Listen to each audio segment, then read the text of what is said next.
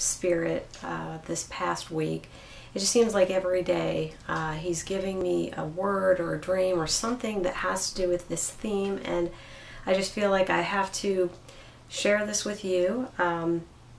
So basically what this is about is what I believe the heart of the Father is right now is just a really genuine concern for his sheep.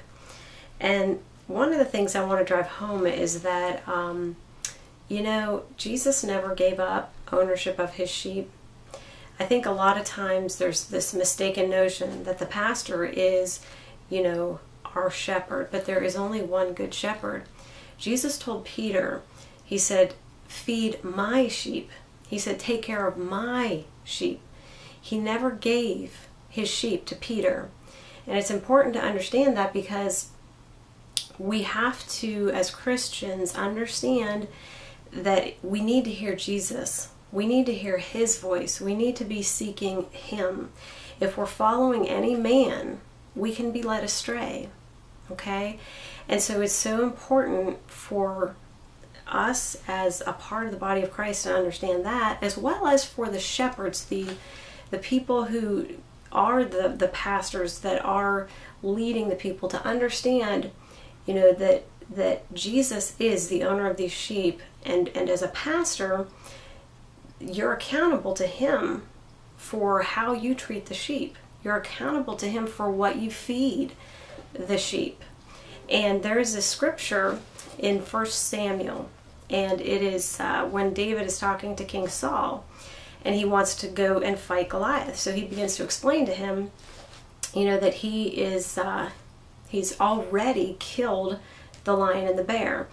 And the way he explains it is he tells Saul, he says that he is a shepherd for his father. And he says when the lion or the bear come and take one of the sheep, he said, I go after them and I strike them and I rescue the sheep from their mouth. So this is a picture of Jesus Christ and his sheep. And he, when anybody, pastor, false teacher, anybody is leading the sheep astray, okay, you are basically setting yourself up against the good shepherd, okay, and he will come and rescue his sheep.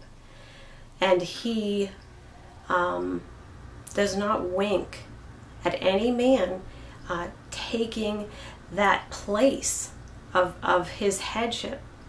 Okay, he is very serious about his sheep right now. And the message I keep getting from him, you know, is that his heart is very heavy for the fact that the sheep are not hearing the truth. The sheep are not being warned. They're not being told what's coming. I don't know, I suppose anybody who subscribes to me, I'm sure, is aware of all these things, but this is just for somebody who may happen across this video. You know, we've got so many things going on in the Middle East. Our brothers and sisters in Christ are being slaughtered, okay? This group called ISIS, they are just murdering, mass murdering. They have taken children and beheaded them and put their heads on sticks. They're raping the women. They're slaughtering Christians and Jews. 170,000 people have been slaughtered in Syria. There are 40,000 refugees right now in a mountain that these people have had to flee to escape the persecution of ISIS. Okay, this is happening right now. Our brothers and sisters in Christ are being slaughtered. And the Lord wants us to understand, you know, that what happens to them happens to us.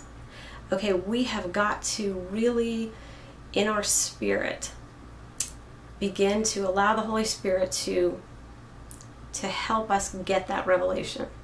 That we are connected. We are brothers and sisters in Christ. And what is impacting them is impacting us.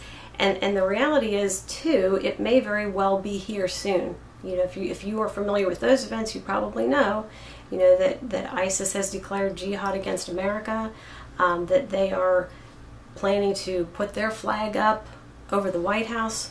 Okay, so be warned. I don't know. Maybe your pastor is telling you these things. Maybe you are aware of the things that are coming. You know, the persecution. I don't know. I hope and pray that you are. And if you are a pastor, you know, I pray that you are sharing the truth, you know, with the flocks. I have heard of an investigative reporter who was asking pastors, you know, are you warning your congregations about the FEMA camps? Are you telling them the things that are coming? And this reporter, from what I've heard, was shocked to find out that these pastors were not telling their congregations the truth because, one, they were afraid of losing parishioners, and two, they didn't want to lose their tax status. Okay? Again, you know, this goes back to you are responsible for how you treat the sheep. Okay? If you're a pastor, you know, you're going to have to give an account for the fact that, you know, you did not warn the sheep. Okay? I can't emphasize that enough. You know, that the Father is very heavy-hearted with this reality of his sheep not being told the truth. Okay, so, I mean, I know there's great pastors out there, Pastor Paul Begley, Pastor J.D. Farag out of Hawaii. I listen to them regularly. You know, these men are stand up, tell the truth men, regardless of the cost. I highly respect them.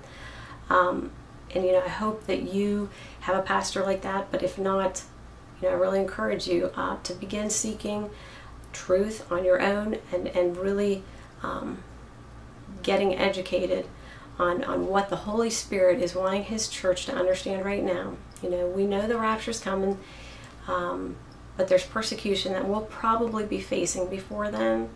So it's just time for us all to get ready and to be connected in the body, you know, with other faithful members of the body of Christ. Okay? So anyway, I hope and pray, you know, that you are kept in safety and